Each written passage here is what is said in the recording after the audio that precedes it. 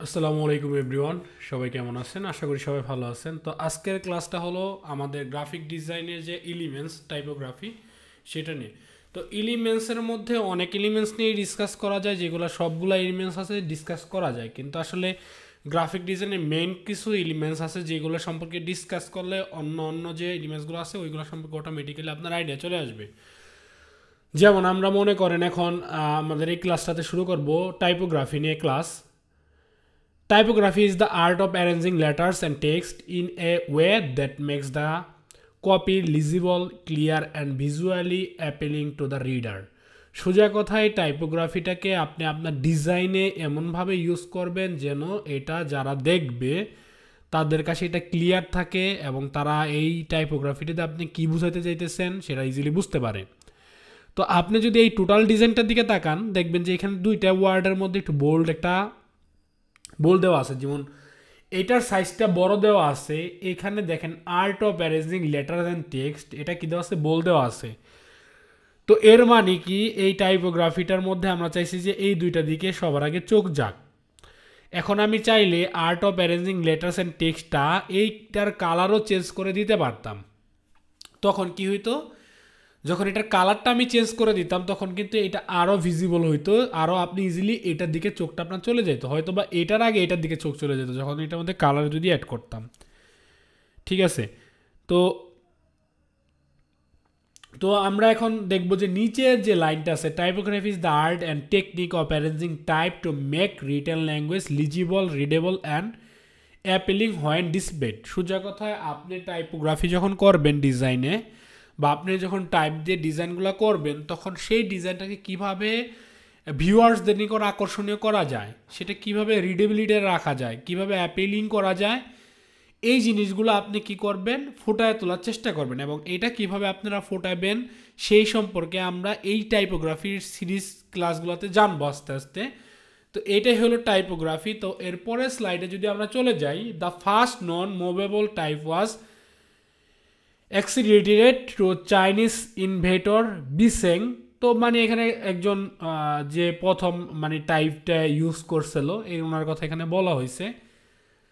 এখানে ওই ওনার আগেও মানে আরও কয়েকজনের মতভেদ আছে যে ওনারা আসলে এটা ইউজ করছে। তো আমি এটা দেওয়ার রিজনটা একটু আপনাদের বলি। এখানে একটা ছবি দেখতেছেন আপনারা, দেখেন এই ছবিগুলো দিয়ে আপনারা হয়তো বা বুঝতে পারতেছেন আমাদের বর্তমানে যে আমরা সিল ইউজ করি, সিল, সেই সিলগুলার মতো ছিল। এখানে কি করা হইতো, ওয়ার্ডগুলারে অ্যারেঞ্জ করে তারপরে এখানে কালারের সাথে মানে এই সিলের মধ্যে যেরকম কালার লাগানো হয় ওরকম কালার লাগায় পেজের মধ্যে কি করা হইতো, মারা হইতো। তখন কি হইতো, একটা পেজ রেডি হইতো টাইপোগ্রাফির, বা একটা যে যাই বলেন না কেন একটা লেটার রেডি হইতো বা একটা ডিজাইন রেডি হইতো এভাবেই। ঠিক আছে, আর যে এটা করছিল তার নাম হলো বিসেং। তো এই জিনিসটা জাস্ট বেসিক একটু জানানোর জন্য আপনাদের বললাম। তো এই এই ছোটো ছোটো এক একটা ওয়ার্ড থাকতো কি এক একটা আলাদা আলাদা, মানে যেমন এ আলাদা, বি আলাদা, তো এইগুলোর কী করা হতো, অ্যারেঞ্জ করে বসানো হইতো। ঠিক আছে, বসায় যখন একটা পেজ কমপ্লিট হতো তখন ওটার মধ্যে কালি লাগায় তারপর মারা হইতো, মানে এভাবেই এটারে করা হইতো। যেমন আমরা কি করি, সিল মারি। This means that each block can only be use for one book which makes it quite inefficient and costly compare to today's. মানে বর্তমানে আমরা যে দেখি কম্পিউটারে টাইপ করে প্রিন্ট করে বের করে ফেলি, এটা কিন্তু আগে এরকম ছিল না। ওই যে দেখেন এই যে ব্লকগুলারে উনি কী করতেছে, বসাইতেছে। তো এরকম বসাইয়া কি করতো, ওই যে যেটা বললাম ওইভাবে কি করতো, ছাপা মারতো। ঠিক আছে, কালি লাগায় ছাপা মারতো। তো এভাবেই আসলে আগে এই টাইপোগ্রাফিটা আসছে। তো এটা আস্তে আস্তে যখন আমরা ডিজিটাল হয়েছি বা আমরা যখন কম্পিউটার আস্তে আস্তে আসলো তখন কিন্তু এগুলো আস্তে আস্তে অনেক চেঞ্জ চলে আসছে, অনেক মডার্ন টাইপফেসে চলে আসছে। ঠিক আছে, যেমন আমি এখানে দুইটা ডিজাইন করে রাখছি। এখন আপনি মনে করেন একটা নগদের ডিজাইন আর একটা বিকাশের ডিজাইন। আমি জাস্ট টাইপোগ্রাফির একদম বেসিক জিনিসটা বোঝানোর জন্য আপনাকে এখানে বলতেছি। আপনাকে যদি বলা হয় যে আপনি কোনটা ইউজ করে টাকা পাঠাবেন, ডিজাইনের দিক দিয়ে যদি বলা হয় যে আপনি কোনটা ইউজ করবেন, ফার্স্টেরটা না সেকেন্ডটা, দেখবেন আপনার মন চাইবে যে আপনি বিকাশেরটা ইউজ করেন, নগদেরটা ইউজ করেন না। নগদের ইউআই সাধারণত এরকম না, আমি জাস্ট এক্সাম্পলের জন্য বানাইছি যেহেতু বিকাশের ইউজার অনেক বেশি, তো আমি বিকাশে যদি এরকম করে দিতাম হয়তো অনেকে আমার উপরে খেপে যেত। যাই হোক, আমি জাস্ট এখানে বোঝানোর জন্য ট্রাই করছি এই জিনিসটা বা এই টাইপোগ্রাফিটা রিডেবিলিটিটা অনেক ভালো। এটা আমি দেখেই বুঝতে পারতেছি এখানে কী বলতেছে, সেন্ড 4,999 টাকা ফ্রম বিকাশ সেন্ড মানি। কিন্তু আমি যখন এটার দিকে তাকাইতেছি তখন কিন্তু আমি আসলে নগদ লেখাটাই ভালো করে বুঝতেছি না, সেন্ড লেখাটাও বুঝতেছি না, ফ্রম নগদ কথাটাও বুঝতেছি না। তো আমার কাছে এটা রিডেবিলিটিটা নাই বা আমার কাছে এটা ইউজার ফ্রেন্ডলিও লাগতেছে না। তো যেহেতু এটা রিডেবিলিটি নাই, আমি সাধারণত এটার ইগনোর করব, আমি সবসময় বিকাশটাই ইউজ করব। তো ডিজাইনের ক্ষেত্রেও সেম, আপনি ডিজাইনটা কতটুকু ক্লিন রাখতে পারতেছেন, টাইপোগ্রাফিটা কতটা ইউজারের নিকট গ্রহণযোগ্যতা পাইতেছে বা ইউজার কতটা ইজিলি বুঝতে পারতেছে, বা আপনি ডিজাইনটা দিয়ে টাইপোগ্রাফি কতটা ভালোভাবে বুঝাইতে পারতেছেন, বা কোন টাইপোগ্রাফি বা মানে একটা ডিজাইন অনেকগুলো টাইপোগ্রাফি থাকে, সেখানে আপনার কোন জিনিসটার প্রায়োরিটি কতটুকু বেশি, সেইটার আপনি হাইরার্কির মাধ্যমে কিভাবে মানে ফুটায় তুলবেন। হাইরার্কি ক্লাস হয়ে গেছে প্রিভিয়াসলি, ওইটা দেখে নেবেন। তো এভাবে কিন্তু আপনারা আসলে এটা মানে জাস্ট করতে পারেন, জাস্ট এই সিম্পল একটা এক্সাম্পল দিয়ে। একটা ডিজাইনের কারণে আপনার কিন্তু এইখানে বিকাশটার ইউজার অনেক বেশি বেড়ে যাইতেছে নগদের তুলনায়। যদি দুইটা অ্যাড শো করে দেখবেন যে 95% ক্লিকই কিন্তু বিকাশে পড়ছে, নগদে পড়ে নাই, কারণ এটা বোঝা যাচ্ছে না এটার অনেকগুলো টাইপ ফেসেস ইউজ করা হয়েছে, এই কারণে কিন্তু এটার মানে ডিজাইনটা পুরাই আজে বাজে অবস্থা হয়ে গেছে। আর এটার মধ্যে একটা সিম্পল ডিজাইন মানে ফন্ট ফ্যামিলি ইউজ করা হয়েছে, এই কারণে এটা ভালো লাগে। ফন্ট ফ্যামিলি, ফন্টস, এগুলো নিয়ে আমরা নেক্সট ডিসকাস করব। তো what is best for your clients is best for your company. তো এখানে একটা লাইন লেখা আছে, দেখেন, জাস্ট সিম্পল একটা লাইন আপনি পড়তেছেন, এটাও কিন্তু একটা টাইপোগ্রাফি, কিন্তু দেখবেন এই টাইপোগ্রাফিটা আরও কীভাবে আকর্ষণীয় করা যায়, মানে কতটা সুন্দর করা যায়, সেই জিনিসটা আমরা নেক্সট স্লাইডে যদি যাই, দেখেন, what is best for your clients is best for your company. এখানে কি করা হয়েছে একটু যদি আমি খেয়াল করি, কয়েকটা কালারের শেপ ইউজ করা হয়েছে, দেখেন। তারপর ফন্টের কি করা হয়েছে, কয়েকটা জায়গায় ফন্টের রেগুলার ফন্ট ইউজ করা হয়েছে, কয়েকটা জায়গায় মানে বোল্ড ইউজ করা হয়েছে। যেমন দেখেন, বেস্ট ক্লায়েন্টস কোম্পানি, এই লেখাগুলো কিন্তু বোল্ড, আর এখানে for you, what is best for your, এই লেখাগুলো কিন্তু লাইট। তো এই যে এই এক্সাম্পলটা থেকে আমরা একটা ইজি একটা কনসেপ্ট পেয়ে গেলাম যে আমরা টাইপোগ্রাফিতে সবসময় লাইট ফন্টের সাথে বোল্ড ফন্টের কি করব, একটা কম্বিনেশন রাখবো, তাহলে আমাদের ডিজাইনটা একটু অ্যাট্রাকটিভ বেশি হবে। এছাড়া কালার শেপের ইউজ করার মাধ্যমে আমরা টাইপোগ্রাফিটারে আরও বেশি আকর্ষণীয় করতে পারি। এরপরের স্লাইডে যদি যাই, hard work never fails but why risk ইট। তো আপনি যদি এটার দিকে তাকান, মানে এই টেক্সটটার দিকে যদি আপনি একটু খেয়াল করেন, এটা জাস্ট একটা সিম্পল টেক্সট, ঠিক আছে, এটাও একটা টাইপোগ্রাফি, কিন্তু এটা একটা সিম্পল টেক্সট। তো এটারে যদি আমি ডিজাইন করি বা ডিজাইন করে এটারে যদি আকর্ষণীয় করতে চাই, সেটা কিভাবে করব একটু দেখেন। Hard work never fails but why risk ইট। এখানে যদি একটু খেয়াল করেন, সবগুলা ফন্টই সেম আছে, এখানে কোনো বোল্ড বা রেগুলার ফন্ট ইউজ করা নেই, সবগুলো ফন্টই বোল্ড মোটামুটি। কিন্তু এখানে কি করা হয়েছে, ফন্টের সাইজ ছোটো বড় করা হয়েছে, ফন্টে কালার ইউজ করা হয়েছে, এই দুইটা করে এই ডিজাইনটাকে আকর্ষণীয় করা হয়েছে। এর আগে কিন্তু আগের এক্সাম্পলটা ছিল কি, ফন্টে কি করা হয়েছে, লাইট এবং বোল্ড ইউজ করা হয়েছে এবং বিভিন্ন শেপ দিয়ে টাইপোগ্রাফিটা করা হয়েছে, সরি।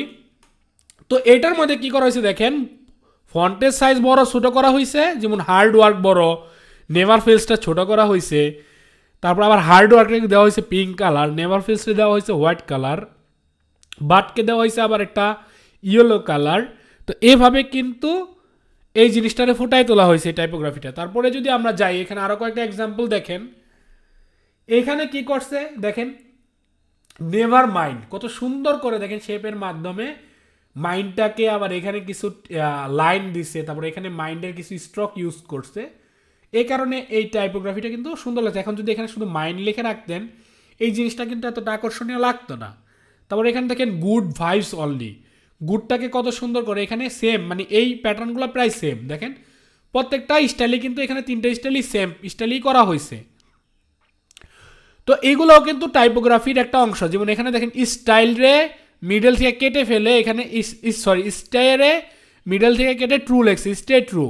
আবার এর নিচে দেখেন ট্রুটা লেখছে, ওই ট্রুটার মধ্যে জিন্স প্যান্টের যে টেক্সচার থাকে, ওই টেক্সচারটা ইউজ করে এই টাইপোগ্রাফিটাকে আরও ইউনিক করা হয়েছে, ঠিক আছে। তাহলে দেখেন কত কাজগুলা মানে কত সুন্দর কাজ করেছে, এগুলো থেকে আপনারা আইডিয়া নেবেন আপনাদের ডিজাইনে ইউজ করার জন্য। যেমন এখানে দেখেন স্টেটারে এখান থেকে কি করছে, একটা কালার দিছে, এদিক থেকে একটা কালার দিছে, আবার মিডলে যদি এমনি চিন্তা করেন এখানে একটা সায়ান কালার দেখা দিতেছে এবং এই কোনাটা আর এই কোনাটা দেখা যাচ্ছে কি ইয়েলো কালার। মানে আমি জাস্ট একটু আপনাদেরকে এক্সাম্পলগুলো দিয়ে বোঝানোর চেষ্টা করতেছি যে দেখেন টাইপোগ্রাফিগুলো কীভাবে ইউজ করতেছে। তারপরে এখানে দেখেন 3টা স্টাইল আছে, এটা একটা ট্রেন্ড স্টাইল।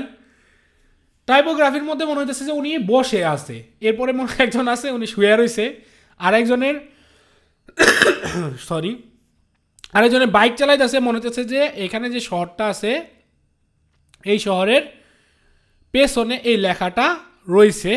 মানে খুব সিম্পল টাইপোগ্রাফি, বেশি টাইপোগ্রাফি নাই, কিন্তু এগুলো খুব সুন্দর লাগতেছে এবং ইউনিক লাগতেছে এবং হোয়াইট স্পেসের দেখেন কত সুন্দর ব্যবহার এখানে করছে।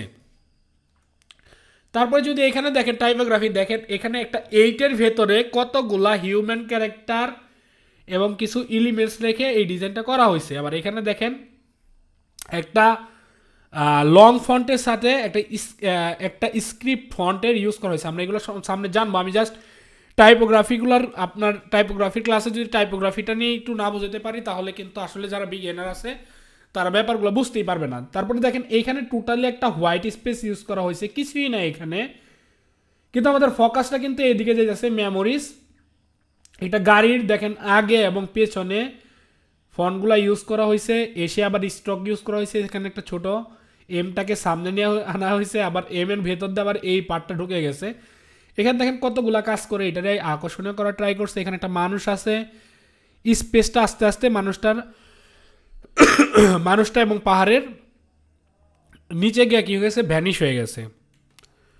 তারপরে এখানে দেখেন কিছু টাইপোগ্রাফি স্টাইল, দেখেন এখানে ফন্টের সাইজ বড় ছোট করে, ঠিক আছে।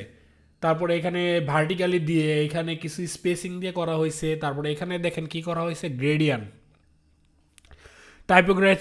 টাইপোগ্রাফিতে গ্রেডিয়ান্ট ইউজ করা হয়েছে, গ্রেডিয়ান্টের মাধ্যমে এটা করা হয়েছে। তারপরে এটা যদি চিন্তা করি, এটা সাধারণত ব্লার ইফেক্ট দিয়ে এটা করা হয়েছে। জাস্ট আমি একটু দেখাইতেছি আপনাদের টাইপোগ্রাফিগুলো কত ওয়েতে করা যায়।